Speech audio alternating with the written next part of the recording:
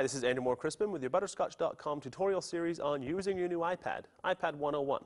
And today we're going to take a look at using the built-in Safari browser to browse the web. Now, by default, we'll find the Safari icon in our dock here. Just tap to launch. Now, they put a lot of focus on the iPad. Steve Jobs was calling it the perfect internet browsing experience. So it stands to reason that they did put a lot of focus on the Safari browser, and it really does show because it does work quite well. Now, across the top here, we can see a back and forward button. So if we tap the back arrow, we go back to the page we were previously on. If we tap the forward arrow, we can go back to the page we were on before that. Now, we can also tap the Pages icon here, and we can see all the websites that we currently have open. We can tap on any website to actually load it up in the full browser. Now, the book icon gives us access to all of our bookmarks. And we can see here all the bookmarks that we've created. We can also tap on the plus icon to add a new bookmark. We also get a couple of other options, including add to home screen and also mail a link to this page. If we were to choose to mail a link to this page, it would open up our email application. Now, you can see some limited multitasking going on here. We can email a link to this page to a friend of ours. I'm going to cancel out of that for now.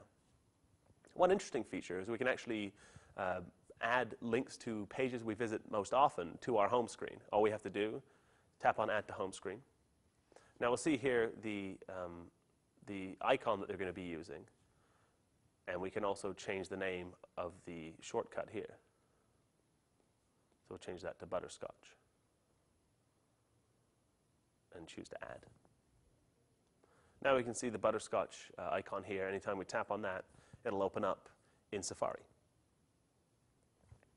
Now, as we're browsing around on websites, you can see here we get the full view of the site. However, we can also double tap on any content box to get a zoomed-in view. We can also do the pinch and zoom stuff that we're used to if we used an iPod or Touch or an iPhone. So again, we can double tap to go back to the full screen mode. So that again, that's tap with one finger to zoom in, and tap again to zoom out. Now, that's a quick look at browsing the web and using mobile Safari on your iPad. And that concludes part 6 of our tutorial series. Be sure to hit up Butterscotch.com to check out the show notes and to view all the parts in this series.